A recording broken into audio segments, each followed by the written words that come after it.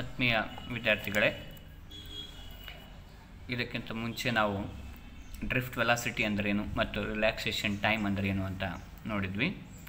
ಈ ಒಂದು ವಿಡಿಯೋದಲ್ಲಿ ನಾವು expression for drift velocity, important, ಇದು ಕೂಡ 2 ಮಾರ್ಕ್ಸಿಗೆ ಕೇಳ್ತಕ್ಕಂಥ ಚಾನ್ಸ್ ಇರುತ್ತೆ, ಮತ್ತು ಎಲೆಕ್ಟ್ರಾನ್ ಮೊಬಿಲಿಟಿ, ಈ ಎರಡು ಕಾನ್ಸೆಪ್ಟ್ಗಳನ್ನು ನಾವು ನೋಡೋಣ. So already we discussed about this. When an electric field is established inside the conductor, the electrons will start drifting against the electric field with velocity, average velocity. It is known as drift velocity, VD. ಇದಕ್ಕೆ ಎಕ್ಸ್ಪ್ರೆಷನನ್ನು ನಾವು ನೋಡೋಣ. So first will start with consider a conductor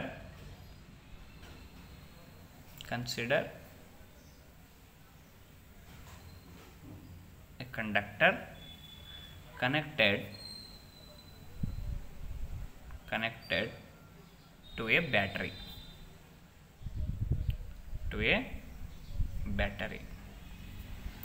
Okay, ಒಂದು conductor, this is the conductor. ಇದನ್ನು ನಾವು ಒಂದು ಬ್ಯಾಟ್ರಿಗೆ connection ಮಾಡಿದ್ದೀವಿ.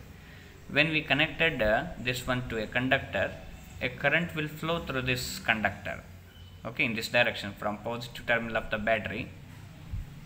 So conductor flows here like this in this direction. Okay, so now when the current is passing through the conductor, ಆ conductor ಒಳಗಡೆ ಒಂದು electric field ಬರುತ್ತೆ. ಇದನ್ನು ನಾವು ಆಲ್ರೆಡಿ ಡಿಸ್ಕಷನ್ ಮಾಡಿದ್ದೀವಿ. ಒಂದು ಎಲೆಕ್ಟ್ರಿಕ್ ಫೀಲ್ಡ್ ಯಾವ ಡೈರೆಕ್ಷನ್ದಲ್ಲಿ ಇರುತ್ತೆ? ಇನ್ ದ ಡೈರೆಕ್ಷನ್ ಆಫ್ ಕರೆಂಟಲ್ಲಿ ಇರುತ್ತೆ. This is the direction of electric field year.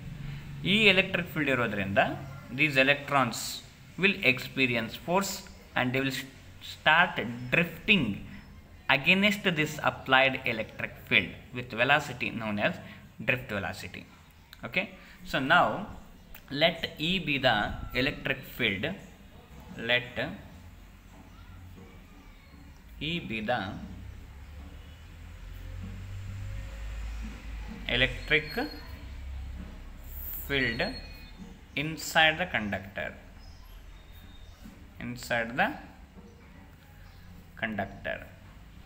Because it is a current carrying conductor, that's why electric field exists inside the conductor. So due to this electric field, these electrons, free electron, experience a force. That force is equals to F is equals to Q into E. So therefore force on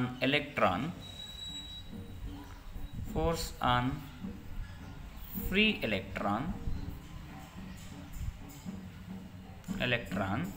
due to external electric field, due to electric field. So what is that? F is equals to, what is the formula? Q into E. This formula we know already. Q ಅಂದರೆ charge, E ಅಂದರೆ electric field. ಇಲ್ಲೇ charge of electron ಅನ್ನು ನಾವು E ಇಂದ represent ಮಾಡಿ. So there four Q is equals to E ಆಗಿರುತ್ತೆ ಇಲ್ಲಿ into E. You call this one as equation 1. So now this is the force acting on the free electrons due to the electric field. So this force is against the electric field now, against the electric field. So now but we have F is equals to M into A. We have this formula, general formula for force. F is equals to M into A. So here I want to calculate what is the acceleration. ಇಲ್ಲಿ force experience ಮಾಡ್ತಾ ಇದೆ, ಎಷ್ಟು force ಇದೆ ಅಂತಂದ್ರೆ E into E ಇದೆ. ಹಾಗಾದರೆ ಎಷ್ಟು ಅಕ್ಸಲರೇಟ್ ಆಗುತ್ತೆ? What is the acceleration of the electron? That I can calculate using this formula. F is equals to MA. Let us call this one as equation 2. Now equate these two, because this is the force in terms of electric field, and when it is experiencing force it will accelerate, and when it accelerates its force is M into A, where M is the mass of the electron. So I will equate these two forces now. That is, equate equation 2 and 1. If you equate, what you will get? M into A is equals to E into E. So I will get A value here, acceleration is equals to E into E divided by m. This is the acceleration of that electron. ಯಾವ ಡೈರೆಕ್ಷನ್ದಲ್ಲಿ ಇರುತ್ತೆ? Opposite to the electric ಫೀಲ್ಡಲ್ಲಿ ಅಕ್ಸಲರೇಟ್ ಆಗುತ್ತೆ. So ಈಗ but using we have one formula, kinematic equation, V is equals to U plus A into T. Okay, so now ಇಲ್ಲಿ ಏನಂದರೆ free electron ಇಲ್ಲಿಂದ ಇಲ್ಲಿಗೆ move ಆಗ್ತಾ ಇದೆ ಅಂತ ತಿಳ್ಕೊಳ್ಳಿ. That means here the electron is here, this is the electron, this is the fixed ion, it is moving from here to here. Okay, so ಯಾವ ವೆಲಾಸಿಟಿಯಿಂದ ಹೋಗ್ತಾ ಇದೆ? ಈಗ ಡ್ರಿಫ್ಟ್ ವೆಲಾಸಿಟಿಯಿಂದ ಹೋಗ್ತಾ ಇದೆ. ಆ್ಯಂಡ್ ನಾವು ಇಟ್ ಹಿಟ್ಸ್, ಇದು ಕೊಲೈಡ್ ಆಗೋಕ್ಕಿಂತ ಮುಂಚೆ it will move in a straight line, ಯಾವಾಗಲೂ ಸ್ಟ್ರೇಟ್ ಲೈನಲ್ಲೇ ಹೋಗುತ್ತೆ before collision. When it colloids again it will change its direction, but it move in a straight line again. ಈಗ straight line motion ಅಂದರೆ ನಾವು ಕೈನಮೆಟಿಕ್ equation for one dimensional motion ಆಗುತ್ತೆ. Straight line here from here to here. What is the time it will take to move here to here? The average time is the tau from here to here. Okay, the velocity is Vd here, final velocity. But before, what is the starting velocity? And before drifting, ಅಂದರೆ electric field apply ಮಾಡೋಕ್ಕಿಂತ ಮುಂಚೆ ಅದರ ಒಂದು ಆರಂಭಿಕ ವೇಗ ಅಂದರೆ initial velocity ಏನಾಗಿತ್ತು ಅಂದರೆ 0 ಆಗಿತ್ತು. ಏನು? In the absence of electric field it's velocity 0ನಾ? Electric field ಮೊದಲು ಎಲೆಕ್ಟ್ರಿಕ್ ಫೀಲ್ಡ್ 0 ಇದ್ದಾಗ ಅದರ ವೆಲಾಸಿಟಿ ಕೂಡ 0 ಇತ್ತು. ನಾವು ಯಾವಾಗ ಎಲೆಕ್ಟ್ರಿಕ್ ಫೀಲ್ಡನ್ನು ಅಪ್ಲೈ ಮಾಡ್ತೀವೋ ಅದು ಮೂವ್ ಆಗೋಕ್ಕೆ ಶುರು ಆಗುತ್ತೆ. ಇಟ್ ಮೂವ್ಸ್ ನಾವು straight direction, in the straight line, in the direction opposite to the electric field, and it will collide here. ನಾವು the velocity is Vd. After applying the electric field, its velocity becomes Vd. And what is the time it will take? Tau. And what is the acceleration? I already calculated it. I will use this formula here. What is the final velocity here? Vd. What is the initial velocity? 0. What is the acceleration? E into E divided by m. What is the time? Tau. So what you will get? The drift velocity is equals to E tau divided by m. So this is the formula for drift velocity. Very easy formula. E tau divided by m. In vector form, ಯಾಕಂದರೆ velocity ಅನ್ನೋದು ಒಂದು vector quantity ಆಗಿರೋದ್ರಿಂದ vector ಫಾರ್ಮಲ್ಲಿ ನಾವು ಯಾವ ರೀತಿ ಬರೀಬೋದು ಅಂದರೆ, ಇನ್ vector form you can write here the drift velocity ಯಾವಾಗಲೂ ಯಾವ ಡೈರೆಕ್ಷನ್ದಲ್ಲಿರುತ್ತೆ? Opposite to the electric field. Here it is the electric field. So there for minus sine ಬರೀಬೇಕು. E tau divided by M year. ನೋಡಿ, charge ಇದೊಂದು scalar, ಇದಕ್ಕೆ ನಾವು vector ಹಾಕುವಾಗಿಲ್ಲ. ಇದು time, ಇದು relaxation time, ಇದನ್ನು ಕೂಡ ಸ್ಕೇಲಾರ್. ಎಮ್ ಇದನ್ನು ಕೂಡ ಸ್ಕೇಲಾರ್, ಮಾಸ್. ಸೊ ಹಾಗಾಗಿ ಯಾವ ವೆಕ್ಟರ್ಸ್ ಅಲ್ಲ, ಸೊ ವೆಕ್ಟರ್ ಹಾಕಬಾರ್ದು. Okay, electric field is A vector quantity. So here velocity, drift velocity and electric field R opposite ಆಗಿರುತ್ತೆ. ಯಾಕಂದರೆ ಎಲೆಕ್ಟ್ರಿಕ್ ಫೀಲ್ಡ್ಗೆ ಅಪೋಸಿಟ್ ಆಗಿ ಹೋಗುತ್ತೆ. So that is indicated by this negative sign. The negative sign indicates that the drift velocity of free electrons is opposite to the external applied electric field. So this is the formula of drift velocity in vector form. After learning about the expression of drift velocity, now we will move to the concept of electron mobility, or simply it is called mobility.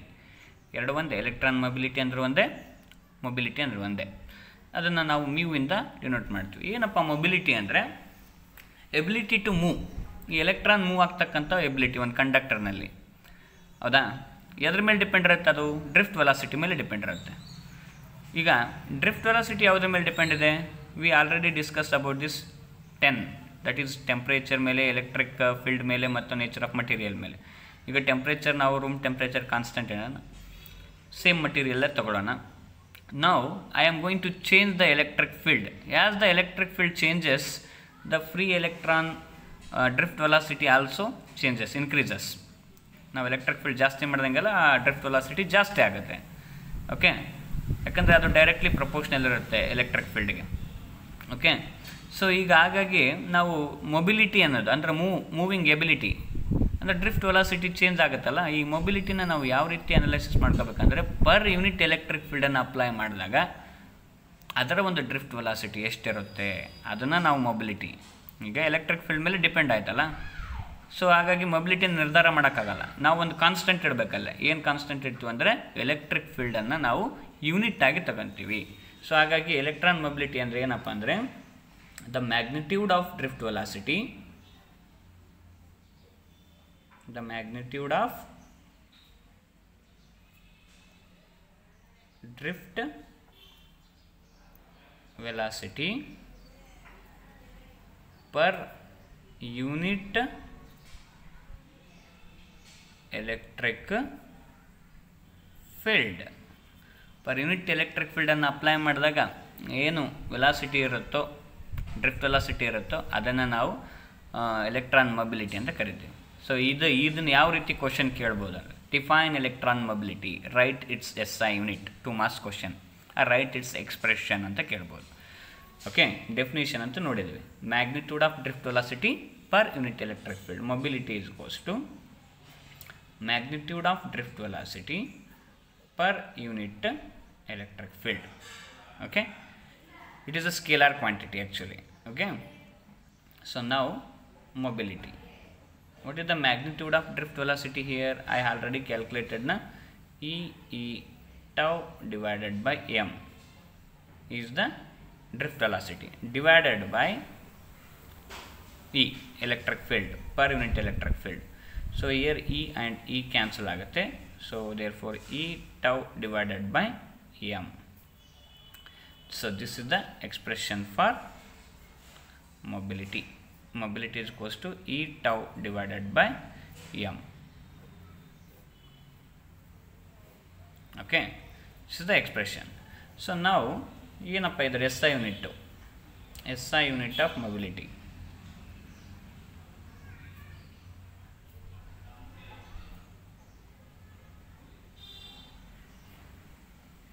ಯಾವ ರೀತಿ ನಾವು ನಿರ್ಧಾರ ಮಾಡ್ಬೋದು ಅಂತಂದರೆ first ನೋಡೋಣ, ಇಲ್ಲಿದೆಯಲ್ಲ ಫಾರ್ಮುಲಾದಿಂದ ನಾವು SI ಯೂನಿಟನ್ನು derive ಮಾಡೋಣ. ಇವಾಗ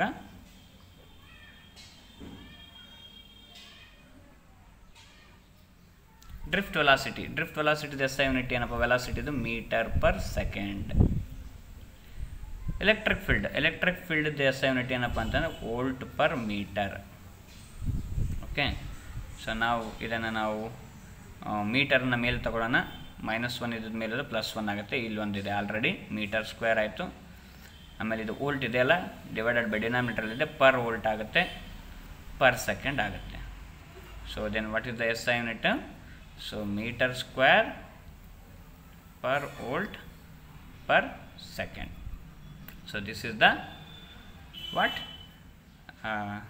SI ಯೂನಿಟ್ ಆಫ್ ಮೊಬಿಲಿಟಿ.